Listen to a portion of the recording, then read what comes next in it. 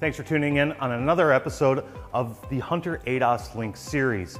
Today we've got a 2021 Audi Q3 where we're going to go ahead and calibrate the windshield camera. This windshield was replaced with OEM glass. That is very, very important to remember. As a technician, I am seeing more and more techs having issues with non-OEM or aftermarket glass causing calibration issues, mounting issues with the camera. I can't stress it enough. Make sure you're using OEM glass, and all the manufacturers will tell you the same thing. This vehicle was involved in a little bit of a fender bender and the windshield needed replaced. So of course, anytime you remove the camera and reinstall it, you've got to calibrate it. We're going to do that next.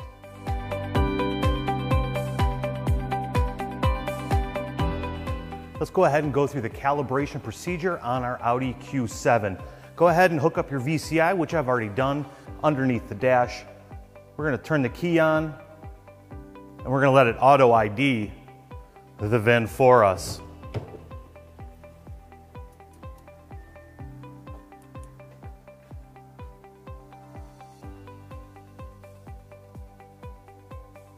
We're going to go ahead and cycle the ignition as requested by the ADASLink. Before we go ahead and hit the ADAS calibration button, the first thing that you want to do with any calibration you do is perform a pre-scan to check for DTCs that could have happened during the windshield replacement or that could affect the calibration as well. So we're going to go ahead and select Read DTCs. I'm going to select all the modules. This will take some time, so be patient, and we'll press Continue. And again, I'm going to select pre-scan here.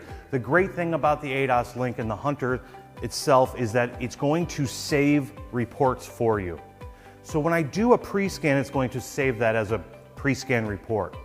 Once I've done the actual calibration, it will save a report of a successful calibration, hopefully, and also a post-scan. So you'll have all three of these that you can provide to your customer and keep a copy for your records as well. We're going to select pre-scan, and now it's going to check all of the DTCs, all of the modules that are in this car right now. Be patient. There are 754 modules that the Hunter ADASLink is going to go through right now. This probably will take a lot longer than the actual calibration, but it's got to be done. So we're going to go ahead and let this go through the scan. The great thing is through editing, it'll seem like no time, but when you're in the shop, just be patient.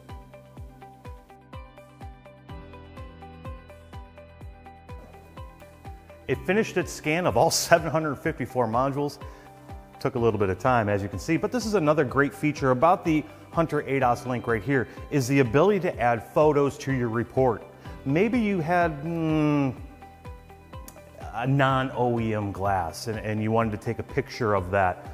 You could do that and add that. Maybe you were suspecting that the glass wasn't OEM, so you're gonna, or maybe you had a mounting issue with the camera and it didn't look right, so you're gonna take a picture of that. Or maybe you had some damage to the car that you wanted to document as well. These are all things that you can do at this point to add to that report. We're not adding anything at this time, but you have that ability. It's another great feature of the ADASLink. So I'm going to go ahead and scroll down to the driver assistance systems to see if there's any DTCs, and front driver assistance, I don't have any DTCs. That means we're good to go. Now that that's done, we're going to go ahead and press the back button and get into our ADAS calibration. Select ADAS calibration, give it a moment. It looks like there's nothing right here that we can do to this vehicle, but it does take a moment for Audi to kind of send it over as it's looking right now for its special tests, and we're going to wait for it to find the front camera one. It'll take just a moment. We have everything we need here in front of us to do this calibration. The only other additional tool you'll need is to be able to measure the wheel height or the ride height on this vehicle. It's millimeters. That'll be in your ADAS accessory kit that comes with your actual system. So we're going to select front facing camera, and we're going to walk through this step by step. So here's the lane departure. There we go. Select a no for the radio.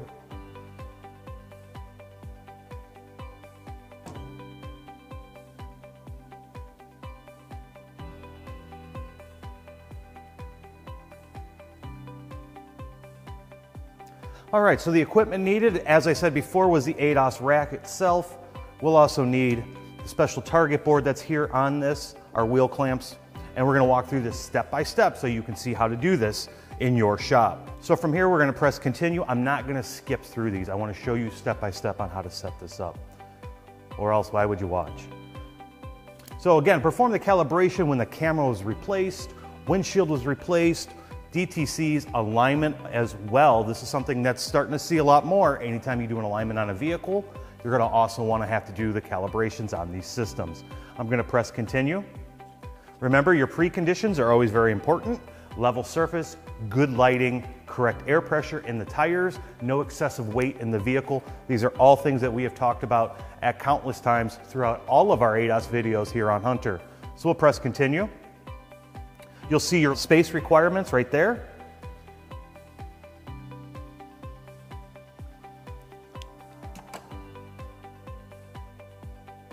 Go ahead and hook up your cameras.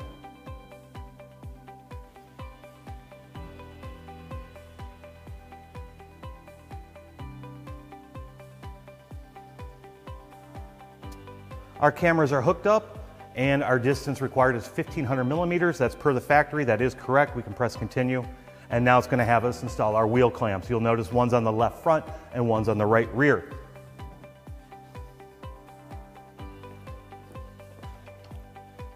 Got a bubble level on top of your target boards. Make sure that that's centered.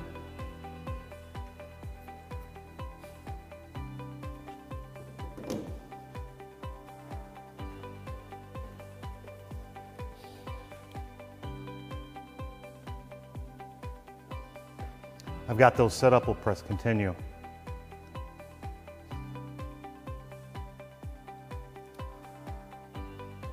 Make sure when you get this all set up that you have a clear image of the target boards.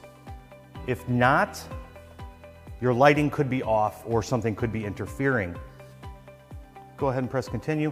Now it's going to ask you to move the left front to the rear.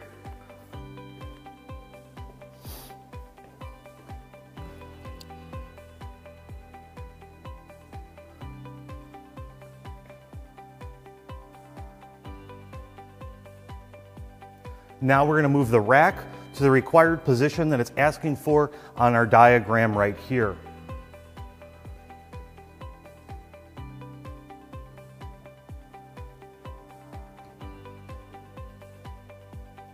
Once you're lined up, go ahead and press continue, and then it's also going to, after this, ask you to go ahead and lock the ADAS 3000 into place. Press continue, and we'll move on to the next step. Next, it's going to ask us to install our target board. We're going to use our hangers, number 1, at position C of the ADAS 3000 rack. So I'm going to go ahead and set that up, and we're going to center that board as well. Position C is marked on the ADAS 3000 rack. Tighten those down. We'll grab our board. There is an arrow on this that tells you which way is up on this board. And we're going to align the arrows on the lower half of the board to center it. We'll slide that down. We're set up right now. We'll go ahead and press continue. Position 2, make sure you're level. If not, fine tune right here. Nice level floor, we're good to go. I'll press continue.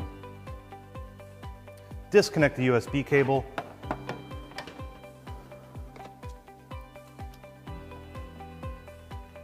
And step away from the calibration area. They kind of trick you here because I'll step away from the calibration area, but then I have to go right back into it and measure the wheel height. So I'll press continue right now. It also tells you at this point if there is any type of suspension leveling control to set it to comfort and make sure everything levels out accordingly. I've already done that when I pulled this vehicle in here, so we're good to go. I'm going to press continue. It says calibration in progress. That's a lie. It kicks you back out, and now it's going to ask for the wheel height. So you're going to go from the top arch down to the floor, and you do it on all four corners. Don't assume these vehicles are the same height on all four corners. And don't assume that the front and the rear is exactly the same, because it's not.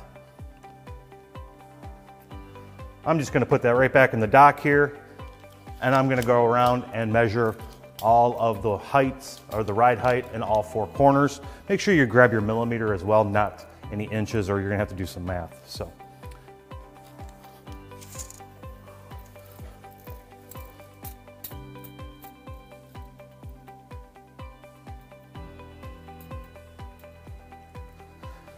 Go ahead and press continue, and next it's going to ask you to enter the values of all four corners.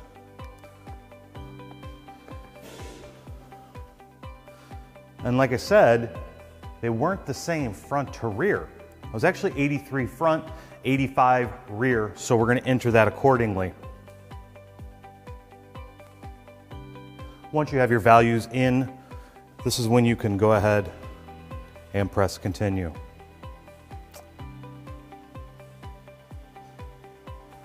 Asking to verify that the values are correct, which they are, we'll press yes. And now the calibration actually is in progress at this point. And hopefully we'll have a successful calibration here in just one moment.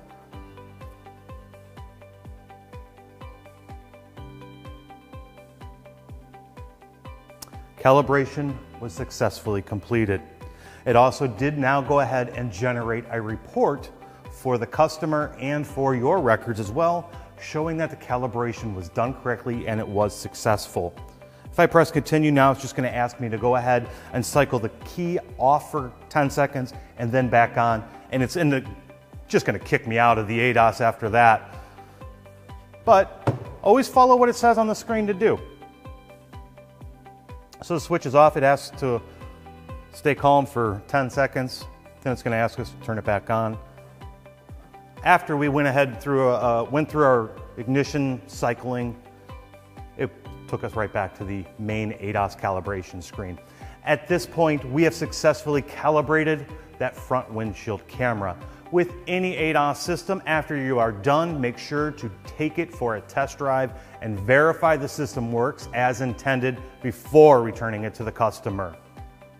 After your test drive, go ahead and do a post scan, save a copy of that as well, making sure that there is no DTC set as a result of the calibration procedure. Again, you'll have a pre-scan, a post-scan, and a calibration report as well to provide to your customer that you can print out or email to them, proving everything was done correctly and showing anything else that was going on with the vehicle.